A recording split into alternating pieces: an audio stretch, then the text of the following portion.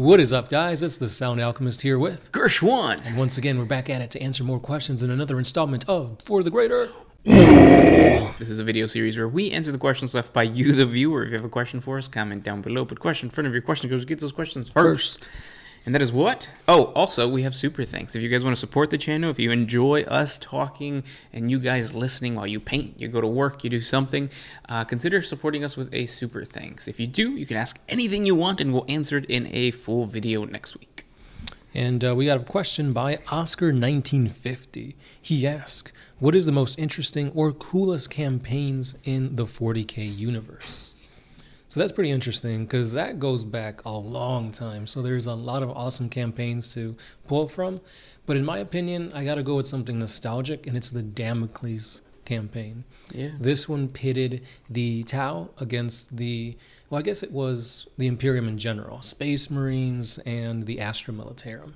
And it was really cool because you also saw a bunch of battlesuits being used, and these were all prototypes, and that meant Forge World models. So we got those awesome, sleek Forge World Tau battlesuits in there, and it was just a very tough campaign until the Imperium was like, all right, let's get serious. And they like wiped the floor with the Tau. And the Tyranids came in and they're like, whoa, we need to... Yeah, we need to leave. So it's like, it was a stalemate, which shouldn't have been a stalemate. And then the Imperium was winning. And then the Tyranids came in, so the Imperium pulled back. And then the Tau was like, yeah, we won. Yeah, it's a really cool story. And it introduces a new faction, or introduced a new faction to everybody. When I think of this like question, I also think of like the tabletop, like tabletop-wise, like what was most exciting, and for me it's Armageddon. So like the third war for Armageddon, where Godskull Magor Thraka invades Armageddon again, and then you have the battle between him and good old Yarick. You have it's just basically just the epicness of the scale of fighting on an entire planet, and the lore. The lore was super thick. We started playing around that time. Yes. So we started playing when we saw the Armageddon books, but more importantly, it was Apocalypse Codexes, and that was the introduction of huge creatures that eventually, like, slowly... So, like, the campaigns back then lasted forever. Yes, a long time. I remember the Armageddon thing was a thing for at least a couple of years, so much so that GW started putting out a Stampa for the orcs, which was only a Forge World thing, around this, like, still, while the thing was still going on, and we were already kind of old. Yeah. The cool thing, too, about Armageddon is that it made us realize that, oh, yeah, you can go to Forge World, which is like an offshoot of GW. To buy, like, these, like, cool, epic models and stuff. And back then, it wasn't that big of, or it wasn't as big as today, because now you have the Horus Heresy series. Yes. But yeah, for me, Armageddon. Yeah. There's been a ton more, and there's a bunch of epic ones recently, such as, I guess you can call the Arcs of Omen. That's its own campaign. That's pretty awesome, since it's pushing the narrative forward, and it's introducing demigods and maybe Primarchs and stuff like that. So let us know what your favorite is.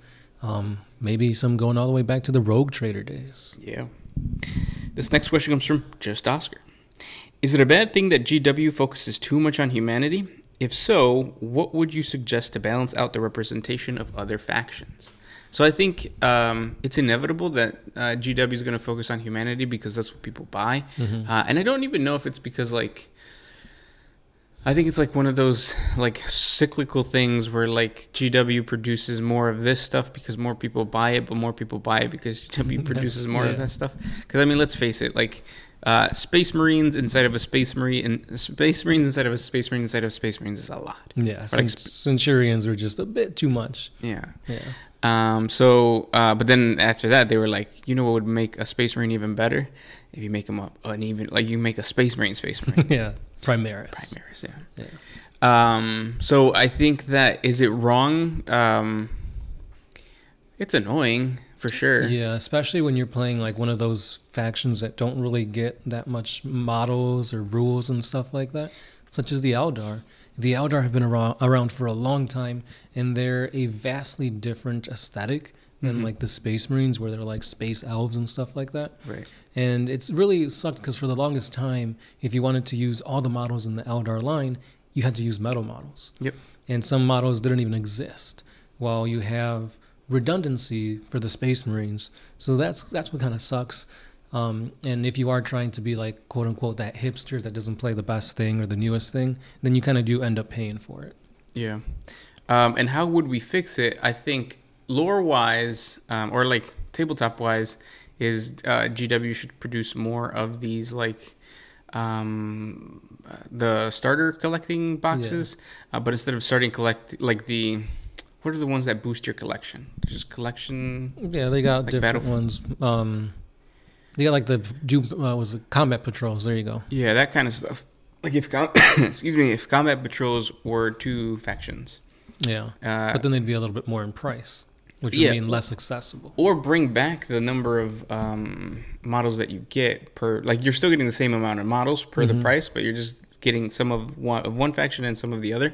But also that gives you the opportunity, because I remember in Kill Team, you would buy a box and it came with a little book, and the book had a story for that Kill Team. Right.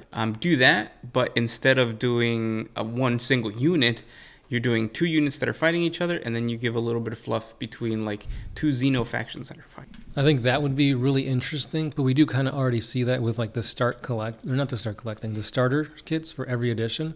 So we'll have one with like the Necrons and the Space Marines. We'll have one with like the Tyranids and the Space Marines. It'd be interesting to have one without Space Marines, because we all know Space Marines are going to get their own release, their own models, codices, and stuff like that. So just let the Xenos, or at least the lesser played armies, kind of shine, get their time in the light, maybe bring in new people to play those armies, so then they could start getting the ball rolling for more models, more books, more campaigns with these other races. Yeah, and as I've gotten older, the more I realize that GW is screwing us over, because like, so they're not doing this. They're not giving adequate like support to these Xeno factions, but they tempt you with buying these Xeno factions like they did with the Leagues of Voltan. Yes. We're probably not going to get any updates to the Leagues of Voltan for a really long time, which means that if you purchased an army and you're like we were when we were kids, we're like, we don't have enough money to buy like multiple factions or to keep up with stuff. You're stuck playing that army that is not going to get updated for years. Mm-hmm. So, and GW is smart for doing that, because, you know, if you're poor, like, you're screwed, like whatever, you're not going to buy our stuff anyways. Right. But if you are like people our age, where now we got like that money, quote unquote disposable income. Yeah. Now we can say, okay, so I bought Leagues of Voltan, I'm playing it, but they're shit. The Eldar just came out with something new. Let me jump over there, just to make it fun. And GW make like profits off of that. They profit off of getting you on the hook, kind of thing.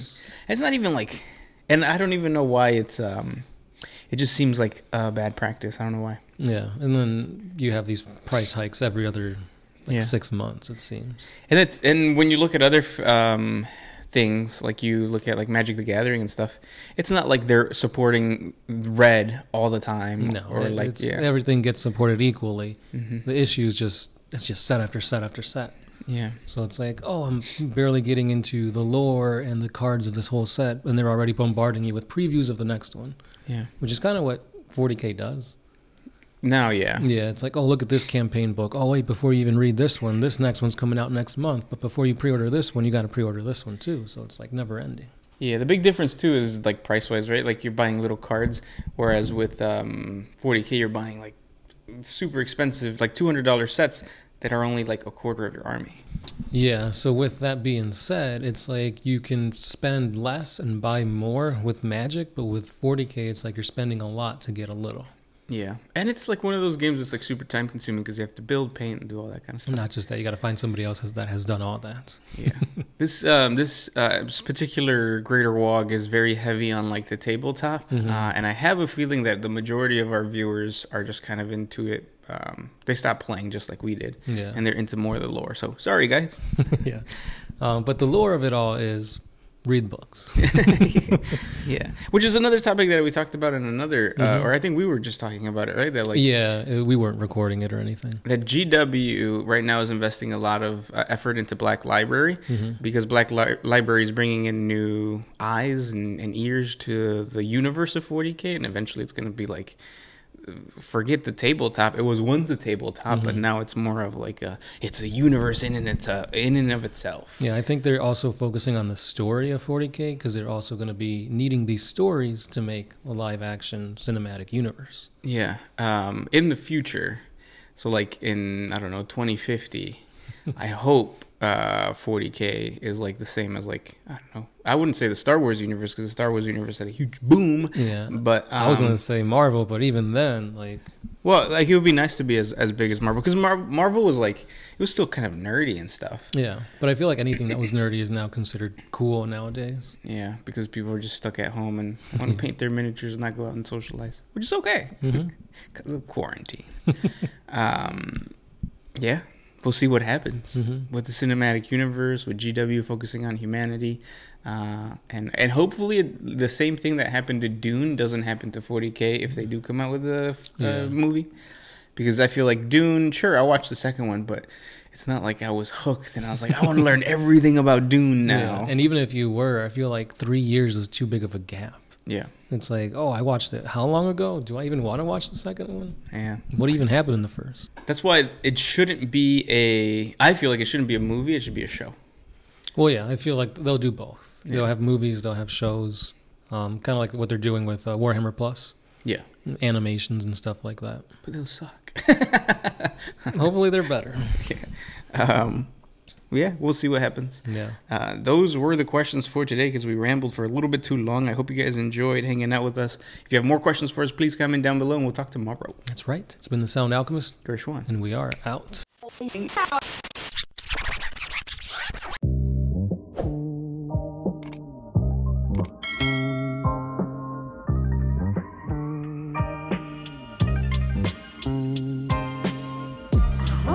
used to put my freedom first, and then